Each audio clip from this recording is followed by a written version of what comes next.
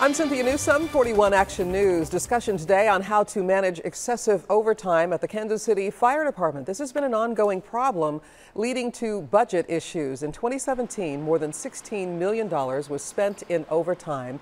That's more than double the budgeted amount. City leaders with the Finance and Governance Committee said today's meeting was to discuss the next steps. They talked about policy that could be implemented to fix this. There will be a bigger discussion next week. Well, 7 stores in Lee's Summit are in trouble after alcohol sting operation. The Lee's Summit Police Department conducted the sting Friday at 31 locations. They sent a minor child into the stores to try and buy alcohol. 7 stores did not ask the minor for ID to prove their age. Those stores received a citation. The Hy-Vee gas station near Southwest 3rd Street and Casey's General Store near Langsford were both cited. Well, the driver's license office in Mission and Olathe are working to fix hour-long lines. We told you last week when the summertime rush created huge lines. The Kansas Department of Revenue confirmed they are extending hours now every day.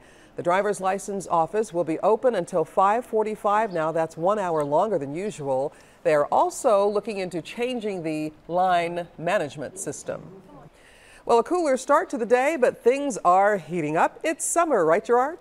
That's right, Cynthia. Meteorologist Gerard Jabali. And well, as we look towards our afternoon, typical summer heat across the area. Upper 80s to low 90s. We'll see the winds out of the south around 5 to 10.